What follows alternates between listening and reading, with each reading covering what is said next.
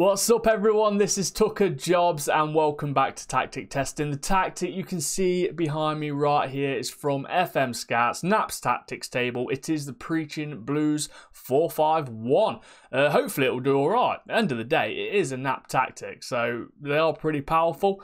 And yeah, so stay tuned for the video, all the instructions and all of the results.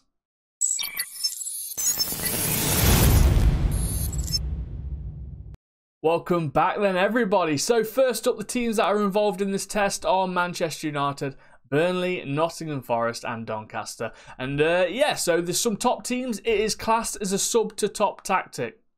Alright, so I'm going to try it with some sub to top teams, which is Manchester United and Nottingham Forest. The other two teams, roughly mid to low, maybe underdogs with Burnley. So we're going to see what the results are with them, see what the stats are, the analytics, see what's going on, see if it's actually suited or it might work. We do not know yet until the end of the season. But yeah, so this is the tactic. Let's get on with the individual instructions. So everyone who can't download the tactic can still follow the instructions and replicate it as best as possible. Advanced forward, winger left, winger right, which is marked specific position. Specific positions, defender left for your right and defender right for your left guy. Obviously, self-explanatory. Mozilla left, the Mozilla right.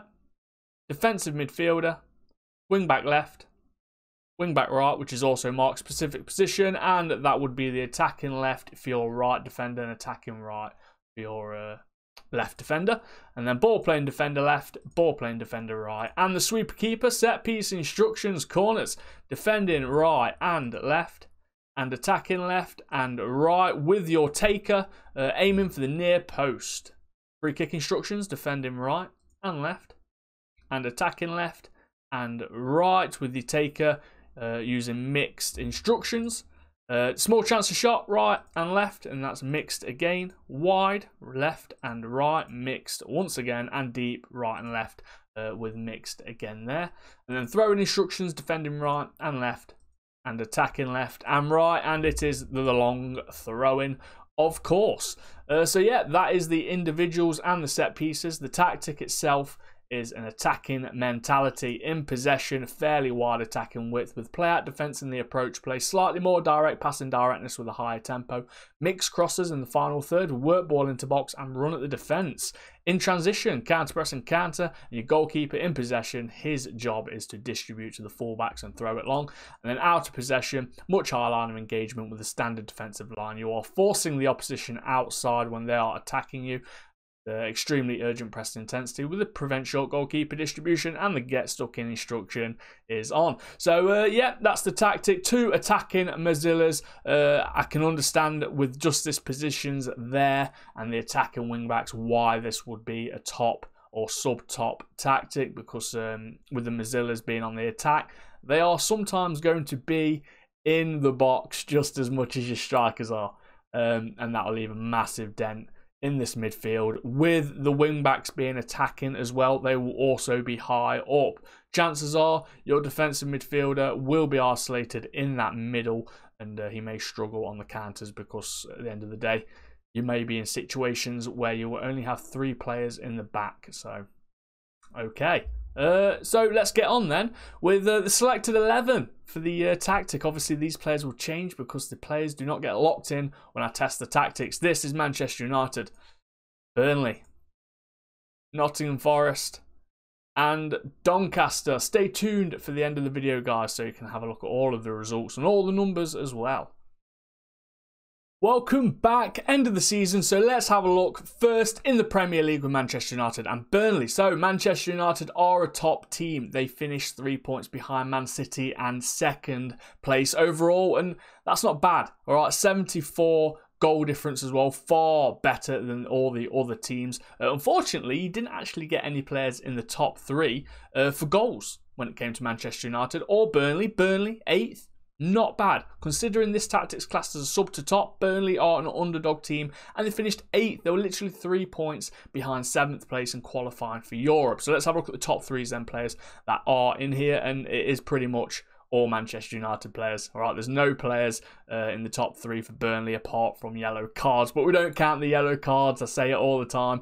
So average rating, Fernandes and Telles. All right, your Mozilla for Fernandes. That's where he played most of the time, and then Telles is your left back. 7.67 and 5.2 first and second assists. Fernandes again with 15 assists in the league, and then player of the matches, Fernandes came first with 10 of them, with De Gea coming joint second with clean sheet. So well done there for Manchester United. So let's have a look at the competitions then. So runners up in the Champions Cup. That's a shame they went out, lost against PSG in extra time, 3-2 as well. Oh, gutted Manchester United.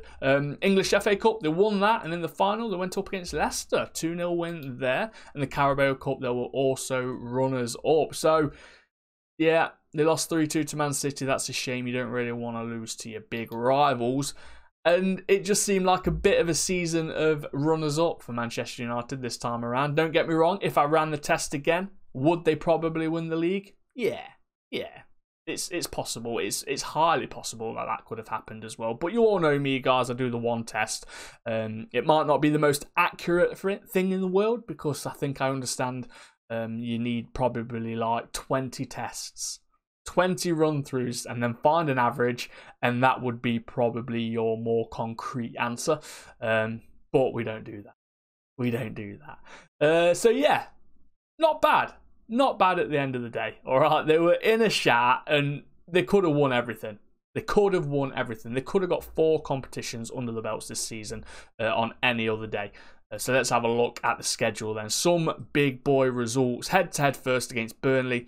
First time you played them, you actually played Forest as well, look. Hey, you beat them 4-0 though. So we know Forest actually went out in the Carabao Cup semi-final, which is actually pretty far for Forest. So Burnley, a 2-1 win to Manchester United the first time they played. And the second time they played Burnley, it was a 5-2 win. So yeah, Man U got the upper hand on both games there. Other results though, 7-0 Newcastle, 7-0. 6-2 Man City, awesome result, great result there. 5-2 against Chelsea.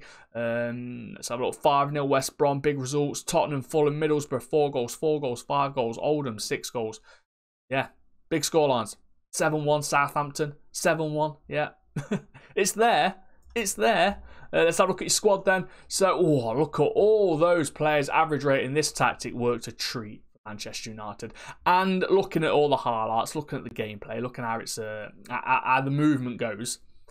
Bruno Fernandes was the best player. 21 goals, 28 assists. All right, sometimes most of those assists might be helped along with the fact that he probably took most of the set pieces and the free kicks.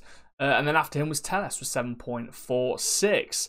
But biggest goal scorers, look at this. Paul Pogba, 25 and 9. He was one of them attacking Mozillas. Martial, your striker, 24 goals. Third highest goal scorer overall. Fernandes, he was your second attacking Mozilla. I was watching the highlights, and tell you what, with a big team, with the right players, with quality players that have got what it takes to take that role on properly, you have got some dangerous midfielders. They are in the box just as much as your strikers. They are there, they are scoring, they are supplying, they are incredible. They are literally what you would want if you are trying to replicate the people like Gerrard, Scholes, right? The people the midfielders that actually score. They are that dangerous. So yeah, awesome. Attacking Mozillas in the right team and a strong team do very, very well. Biggest creators in your team then, Fernandes, Telles, Bissaka, and Van der Beek, 28, 18, 15, and 12. And then let's have a look at your team report. On a whole, pretty much dominated the English Premier League averages all about there. Look, predicted over 2 goals, you're actually scoring 2.61. Conceded 0.66, which is great. Loads of shots, scoring, attacking efficiency, aggressive and clinical, and then conceding, you are quiet and impenetrable. So well done. Full stats is 166 goals with only 49 conceded in all competitions. And when it comes to the league, 99 goals and only 25 conceded. Awesome for Manchester United. Let's check out Burnley and let's see the difference between this tactic when it's played with a top team now an underdog team. So they finished in a very good position for who they are. The predicted 16th may even catch a little bit of a relegation battle. In 8th place is a great finish. Competitions first. FA Cup went out in the 3rd round against Tottenham. And the Carabao Cup 3rd round against Norwich. Schedule, some of the... big difference there. Big difference. They had a little bit of a better second half of the season, or end of February. Pretty good. Start of the season, I'm surprised I didn't get sacked. I'm really surprised I didn't get sacked at some point, maybe at the end of December. Oh dear. Well, there's the difference anyway. Some results anyway. So Liverpool 3-3. Good result there. Drew against Newcastle. You got a West Brom win 2-0. Start of the season, you beat Southampton 2-1, West Ham 1-0. End of the season, then let's have a look. So Man City 2-1, Leeds 3-2. All right, you're picking up some good results now at the end of the season. Everton 2-0, 1-0 against Fulham. Tottenham 4-3, Sheffield United 4-2. So it's a little bit of a downer, but can you expect a lot from Burnley? It is not the best Knap tactic I've tested. There is far, far better ones out there. If you are a fan of the shape, though, if you are a fan of the idea of your Mozillas, of your quality midfielders getting in the box, getting on the end of goals, then it might be the one for you. So let's have a look at the squad then. Yeah, only one player. One player got 7.09. Best player was Brownhill. Biggest goal scorers? Oh no, not even one goal scorer got above double digits in all competitions. It's a shame. All right, so Rodriguez and Barnes 9 and 8. Biggest creators are Brownhill and Westwood 11 and 10. So yeah, maybe for this tactic to be fully effective, you need to be a top team or sub-top team, which is, I don't know, top 6, top 7, to actually have a better effectiveness of this tactic, to have more quality demonstrations of how this tactic can go when you've got the right players in your team. So team report, yeah, you can see it all here, look, on a general performance, 1.53 expected score, so that's a little bit high. At the end of the day, you are on the top ends of the averages, but for a Knap tactic, probably not the best thing to see in the world. But don't get me wrong, training, all right? Press conferences, the way you play the game, the way you use your shouts can all make a massive difference. So I do these tests, I do these run-throughs and simulations to have a little bit of an idea or understanding of how it might go. But it can always change, it can always be improved by you lot, and that's what we always say. Just improve the tactic, do your own tweaks, make it yours, have fun. Have fun. So let's have a look at the analyst report then. So scoring, attacking efficiency, it's actually snowing. How random. It's snowing. So you are pretty much on the line of aggressive and clinical and passive and clinical. So at least your percentages for your goal conversions is pretty high or decent when it comes to the averages. But you are not wasting. You're not getting the shots on target. Some games you are, other games, and that's probably why you're sticking in the middle right there. Conceding, again, quiet and leaky. Not bad. Actually, that's not bad. You are nearly close to getting into the busy and leaky, which is, you never want to be there. So quiet and leaky is probably acceptable for a team like Burnley and how they've done this season. So full stats then, only 62 goals and 65 conceded. Don't use this tactic with Burnley, everyone. Don't do it. Yeah, they finished in a good position, but the stats say no. No. So 62 goals and you conceded more. Don't like that. Home in the actual league, you only scored 58 and conceded, 62. So, yeah, that would have been depressing to watch, definitely. And when you've got a striker that can't even get double digits, it's probably something that you don't want to incorporate into your team. Don't get me wrong. Maybe with a few tweaks, maybe with the way you play your tactics and training, it might improve. But this time around on this test, Burnley didn't do well regardless of their league position. So Nottingham Forest are a sub to top team in the Championship. How did they do? Yeah, Yeah, that's more like it. 102 points for Nottingham Forest, 55 goal difference, only lost 6 times. Competitions, we'll have a look in a second, but top threes so far then, it was all about Freeman. It was all about Graben. All right, Graben came first on goals with 30. Freeman is on loan. He was your Mozilla, and he also played on the left-hand side. Came second, 7.38. Freeman again with assists came first with 27. 27 league assists for Freeman.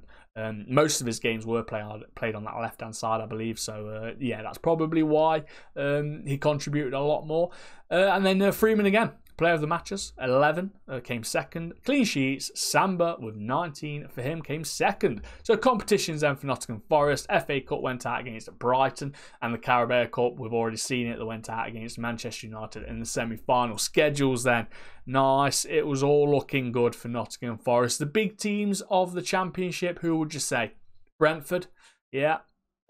Bournemouth, yeah. Norwich, yeah. So let's have a look at those results then. So, Bournemouth beat them 2-1. Nice result. Watford 1-0. Norwich lost against them. Brentford beat them 4-0. Great result there. Millwall 4-1. Borough 2-1. 3-1 Notts County.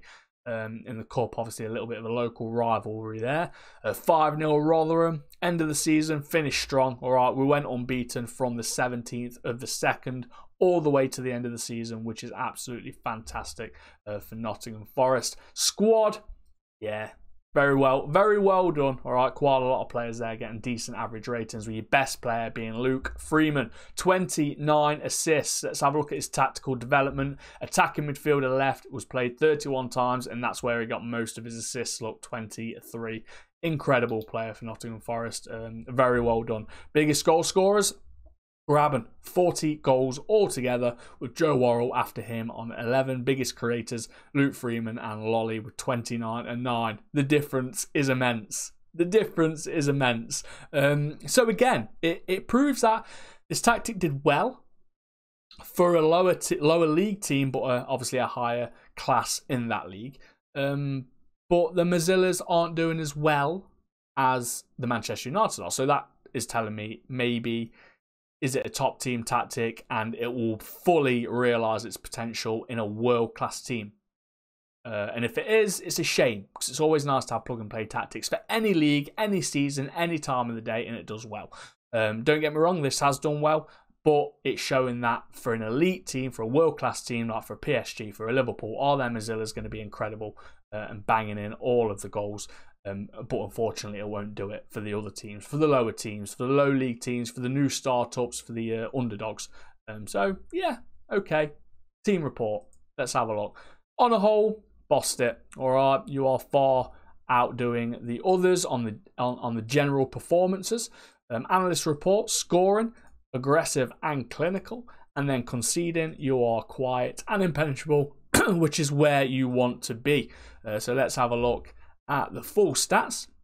115 goals, not a lot, but it's all right, and 50 conceded, which is not too bad overall, that is. So home, it was actually 96 goals scored, which was the best in the league, and 41 goals conceded, which was also the best in the league. So well done there to Forest. Last up is Doncaster. All right, Doncaster are in League One. They are a 9th, so a middle-ish team, I would say. Would you say they are sub-top? Just on the outside rings, but they did well. They got 4th. They got into the playoffs. Unfortunately, they lost in those playoffs and didn't get promoted. But you're finishing in the right zones for a mid-table team. 4th place is half decent, and yeah, you've got a couple of players in the top 3s as well. Is that John Jules? Yeah, came 2nd with 21 goals, and then James came as 1st with 11 assists. Let's have a look at your competitions. FA Cup went out, Carabao Cup went out, Papa John's Trophy went out. All right, you're not going to win the FA Cup or Carabao Cup realistically with a team like Doncaster in the first season. But it's interesting to see how far you actually get. And 4th round against Leicester, how did you actually do?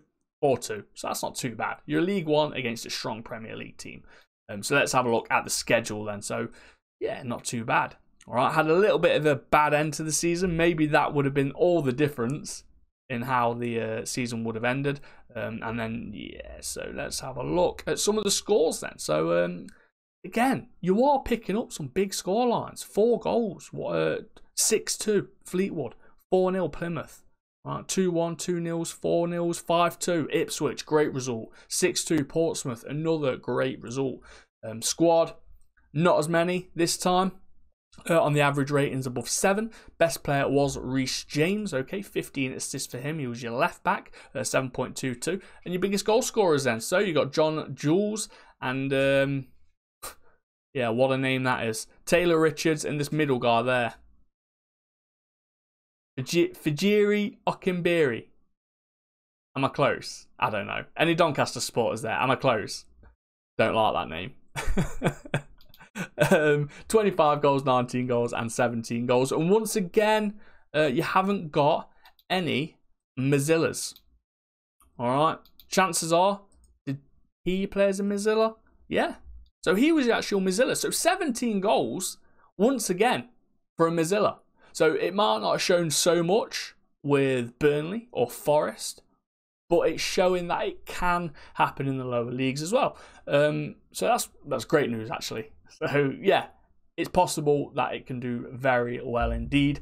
And the biggest creators in the team was James Smith and Coppinger, 10, 11, and 15. Team report, not too bad. Not too bad. Obviously, conceding per game is right at the top of the averages, so you're still doing well there. But goals per game, expected goals, shots per game are doing very well indeed.